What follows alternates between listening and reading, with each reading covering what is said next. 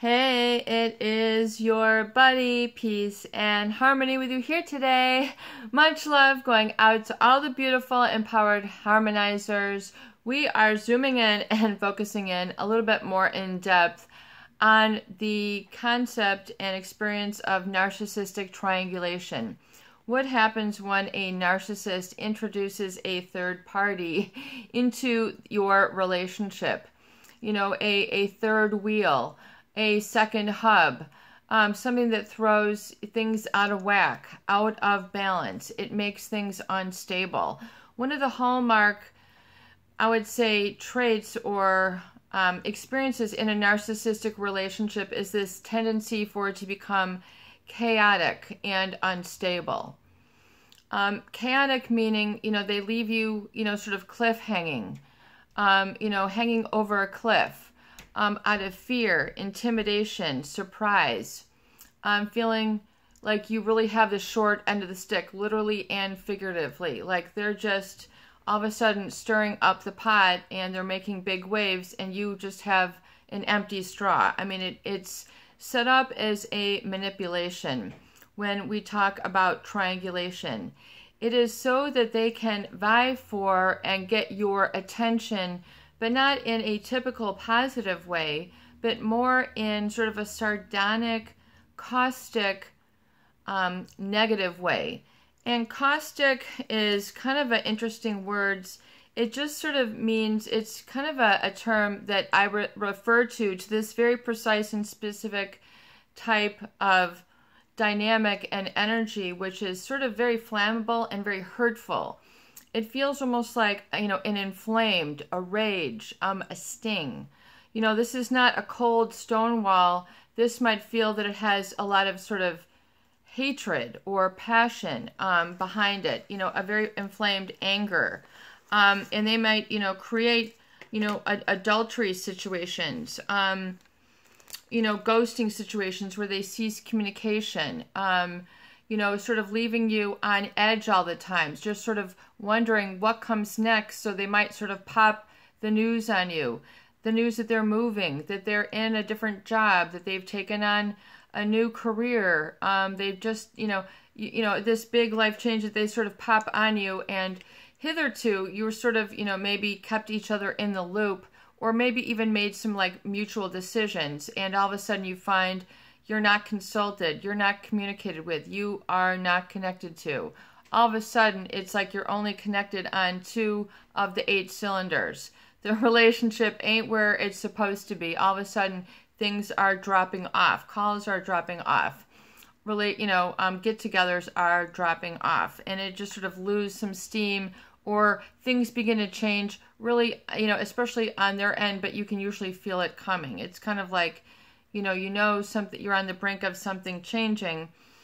And, it can be very intense when you talk about triangulation. It can involve very intense sort of idealization of somebody right away, similar to a love bombing. So they might begin like love bombing a third party, talking them up. They're the greatest thing since sliced bread. And this might be an individual. It might be a house that they're talking up, but it's usually an individual or a third party that throws things so that you will, then have to kind of give them attention in a very negative and oftentimes very uncomfortable manner. And the, intense, it's, you get sort of extremes with them. Sometimes even when you talk about triangulation, the narcissist or covert narcissist can go into sort of splitting philosophy or splitting behavior, where they see things, all of a sudden everything was very rosy, all of a sudden it's very dark. It's not on. It's, it was either yes, now it's completely no. So you see these extremes of changes of heart or changes of emotion. Their thought patterns, all of a sudden, everything was a go, and then all of a sudden everything is not a go. They don't leave it open for discussion, they don't, they don't sort of introduce it gently, that this and this might be happening. There's no shades of gray. It's just all of a sudden a switch is flipped, and this can involve a third person or a third party where this becomes a new love bombing, which again is going to go through the phases of devaluing and discard, but you're just observing for this, other individual. You can feel sorry for them, you can feel worried, you can feel empathy, but know that they are set up for the same journey that you have been on. I mean, it is what it is. These individuals don't lose their stripes. They don't lose their dots. They just are, they're very oftentimes resistant to change, and their behavior becomes more pronounced, I would say, with time. I mean, it really becomes more distinct, less subtle, less passive, and more apparent. You see these little blurps of them on the radar, where they, are getting this attention, and then through triangulation, and it's to elicit a fear of loss or abandonment or guilt or, just some sort of betrayal in the relationship. Oftentimes it can be one of humiliation, where they use this third party to say, oh, well, look, they did it right, and they're the perfect whatever, or the perfect business partner, the perfect spouse, the perfect sibling. So it can be, any sort of individual. It doesn't only have to be romantic to elicit this uneasiness in this vying for attention. In other words, it's really on that precipice. Things become very unstable. Things waffle and wobble a lot when you're in this triangulation, and oftentimes it's very heated or very cold, very intense on either end of the spectrum. Very difficult to manage when you've got triangulation and splitting, which means all of a sudden they go either very, very negative on you or very positive in another direction, or completely, radical, and then you're just all of a sudden like, I didn't see this coming, and they're doing a complete U-turn or a 180 or a 360, whatever it is you want to call it. You're just in a state of shock, and what's been leading up to it, I mean, just usually doesn't equal the degree of relationship rage or behavior that you experience. So it's usually sort of drastic. Again, the narcissist, you're dealing with someone who has this sort of entitlement, sort of grandiosity, and pathological sense of self-importance. So if they feel that they have to peacock up something, then they will. Not in a positive way, in a communication way, but in a negative way, where they'll just sort of ghost you out, not communicate, leave you, hanging for days and weeks, wondering where they are, or is things still on. So they'll sort of, things will be very vague, and it becomes very, it'll elicit especially very strong negative emotions from the other. I think that's the part, and it's part of kind of like, I always see the third party in triangulation, it's kind of like a shield. The third party is kind of like a shield that they can put out, like, it's a decoy for them to protect them. It's a defense mechanism. And, narcissists do this and they do things in relationships that and they take it to levels that most people would not. They either with age or with events, you don't need to bring somebody to this event, and then they're always bringing somebody, they want to seem like they've always got somebody, and they've, can then shortcut the event, so they've got this other person, so they can triangulate in a number of different ways. They can kind of use it as their way to get out of things. And, you'll feel very cold and distant when there was, perhaps potential or there was closeness before. And then it just it can create a big divide and a big moat, if you will, that's intraversible, between you two emotionally, meaning oftentimes it can't be hashed out, talked out, discussed. They leave this big gulf in part of the triangulation. It's like a big wedge. They just throw this in there. And of course, as you might know from the arts, the triangle is one of the most dynamic, unstable shapes in nature, So you talk about, a square being very stable, and a circle, I think, being very, consistent and energy in a specific, direction. The triangle is one of the more unstable and sort of dynamic, shapes. And so it can oftentimes feel very unsettling, and it is. I mean, it's intended to be unsettling, but you can't take it personally. It's to understand that this is just how they put a wrench in things. They do this to put a wrench. It's a defense mechanism, very much like the way a cactus has a pricker. It's to protect themselves. It's so that they can get what they want, so that they can survive. Once again, for a psychopath who has no conscience, I mean, they'll just go to whatever lengths to get whatever it is that they want. They don't care who they triangulate or shame. They don't care if they do it publicly. I mean, most people would have a little bit of sensitivity, and not do certain things, a certain degree of decorum, etiquette, courtesy, common sense. The narcissist seems to feel that they are exclusive, that they don't need to exercise common sense. They don't need to exercise common courtesy. They don't need to play by the rules. They don't need to follow anyone else's terms. They're just sort of on this grandiose, this is power for them. This is how they fuel their life. This is basically fuel for them. This is what they do. And it gets more and more, I guess, pronounced with time, or you might see and experience some of these that become more painful with time.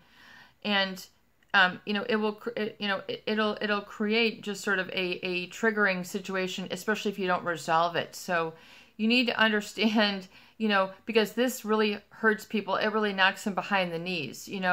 It really takes them down to an emotional stoop level. I mean, where they can become very sick, feel a sort of shock, post-traumatic stress syndrome, like unable to function, like it can become very severe, and it can create this sort of extreme in others, which means they then perceive things then as all bad, and then they don't see usually the good in things the way that they usually do, or they can't process. So oftentimes for part of the healing, you need to be able to get back on track and see, the shades of gray, and understand why this is, and understand that it's not your fault, and not to take it personally, and not to take it literally. Just know that it is meant to